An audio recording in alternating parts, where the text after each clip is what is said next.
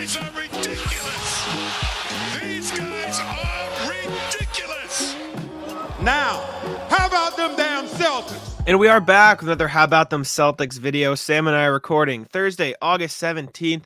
And we got some layover news, something news about the Malcolm Brogdon trade that almost happened but never happened for Kristaps Porzingis. For those who don't know, when the Celtics were initially trading for Kristaps Porzingis, it was supposed to be a three-team deal with the LA Clippers and the Washington Wizards.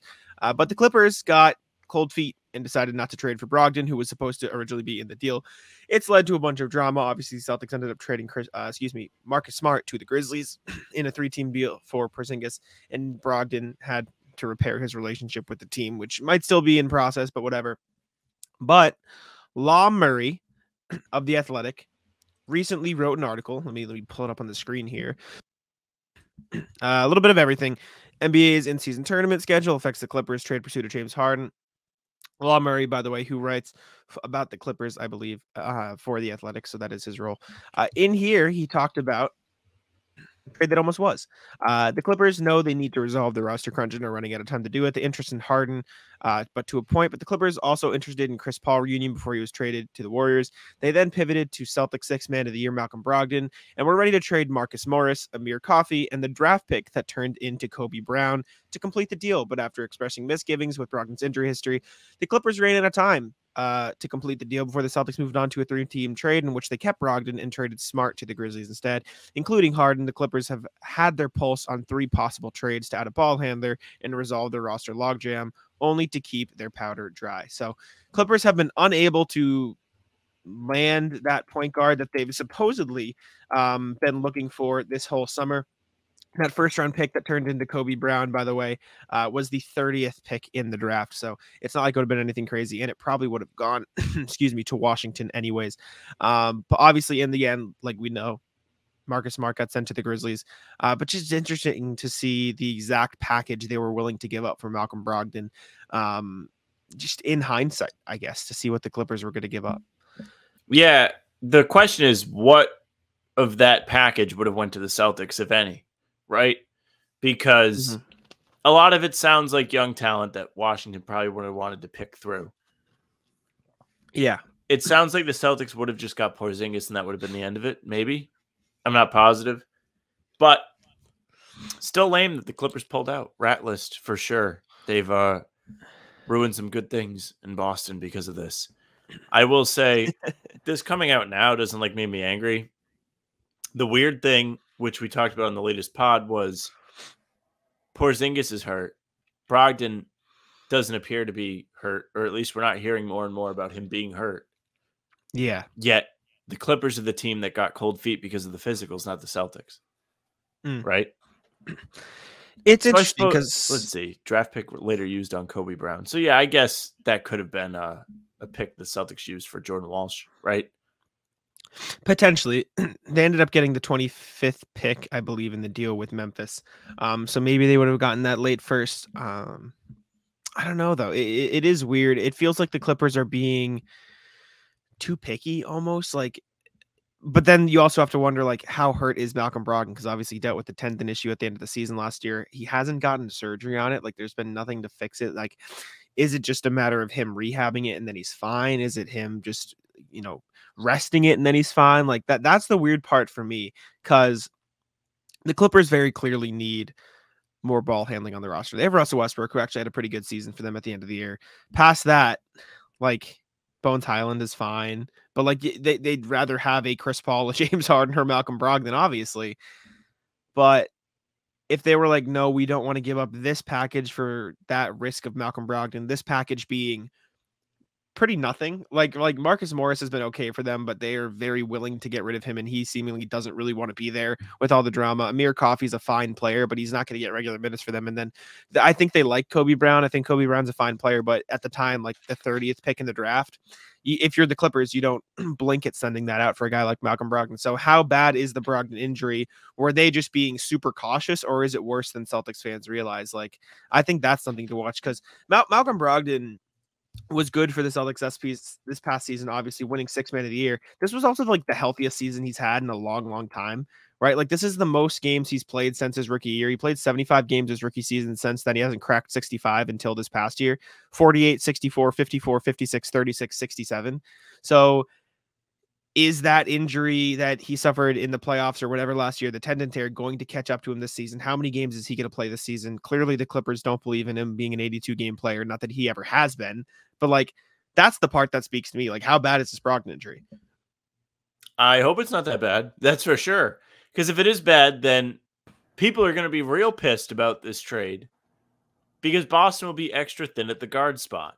I guess this is less of a trade package revealed reaction to, oh my God, I can't believe Brogdon's still hurt. We kind of forgot about this video because it's a real angle heading into the season. This guy was a key contributor to your team last year. He was the 6th man of the year. He wasn't able to give you much in the conference finals, and it really hurt, especially on the back end of that series in Game 7 when he played. Brogdon came in the game with his messed up forearm, and the wheels came off. That was the end of the season. That was the nail in the coffin.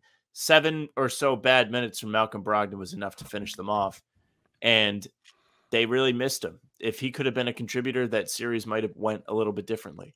Even in the games he did play in, it was like they're rolling him out there to try it out, and then it was the same story as Game 7 where he's just not giving you enough, and it was turning the tide in games.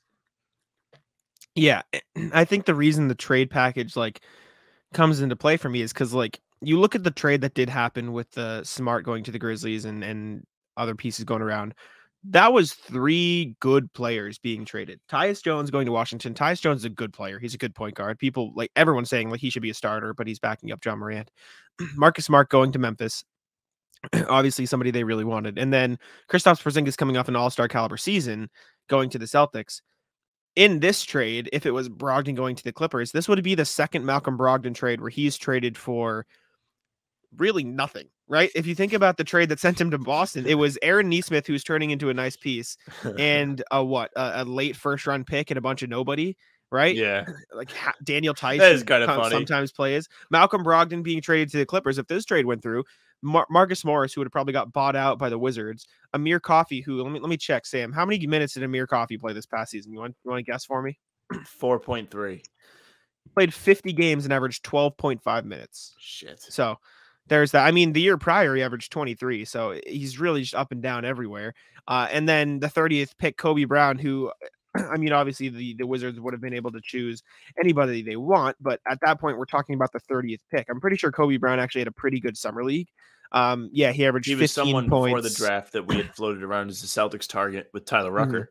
Mm-hmm. Yeah, he played really, really well in summer league. He averaged 15 points, 7 rebounds, 1.8 assists, shot 46% from the field and 43% from deep on 6 3-point attempts per game. So he played well, but we're talking about the 30th overall pick. So Brogdon, back-to-back years, even if you combine those trade packages, Marcus Morris, Aaron Nesmith, 2 late first-round picks for Malcolm Brogdon, like that sounds like what it should be for Brogdon, not 2 separate trades for Malcolm Brogdon. Yeah, so you're like going through a buffet of trades and picking out what you want. Okay, I'll have a little bit of this, a little bit of that. Oof. Poor Brogdon. So it's just weird. Just getting kicked around, dude. He's like, you ever see the video of the kids at the lunch table, like throwing the stuff back and forth? And it's like, so it looks like a well-oiled machine. That's what this is. It's weird. It's just weird. And the weirdest part is that the Clippers weren't even willing to give this up for Brogdon. They said, no, we're going to. Well, they were, but they just got scared of the physicals. Exactly. But at what point, like when they were weighing their options, they weighed, no, we don't want to give this up because of the injury over this is nothing. Let's take the risk. They valued that effectively. They valued those 3 players more than the injury risk that comes with Brogdon. And that's the red flag for me in this whole thing. Cause like, how bad is that injury for Malcolm Brogdon? Is the tendon going to be fine by the start of next season?